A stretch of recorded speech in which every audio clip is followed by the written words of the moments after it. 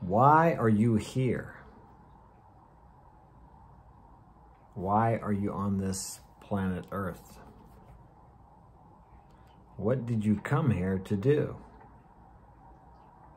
Did you come here just to eat, drink, party, live, and die?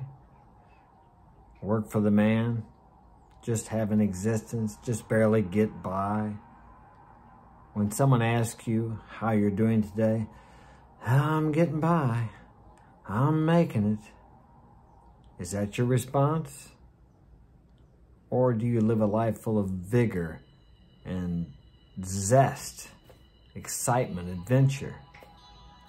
Of course, we can't have excitement and adventure every day, I don't believe, because then it would be regular and it wouldn't be anything different. There would be no contrast. There's going to be some boring times in your life. That's what they say about women. You can do anything you want to with a woman, but don't bore her. She has to have a little drama and excitement. Well, that's off the topic. Back to why you're here. Does your life have purpose? Meaning? Do you get up in the morning and just drag your butt off to work? Or is there something more that motivates you? Or is there something deep inside of you that you want to do that you've never told anyone about? Excuse me. Because you're afraid to. Because you're afraid you can't do it.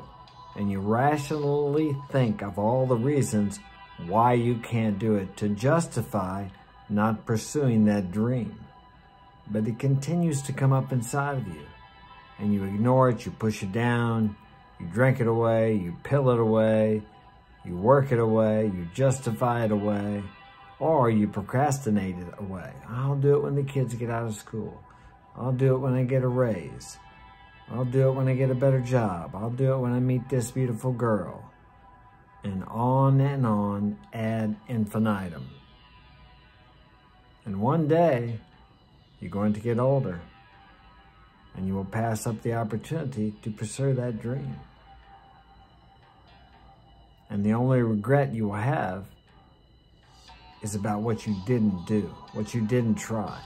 Not your failures, but what you didn't even give a chance at. So don't live a life of regret. Take that chance. Act on that desire, that dream that lies within you, that keeps telling you, let's try it, let's do it. That's the inner voice. That's the God in you wanting to express itself through you. And you are stopping it. That is your freedom of choice, your freedom of free will, if you like.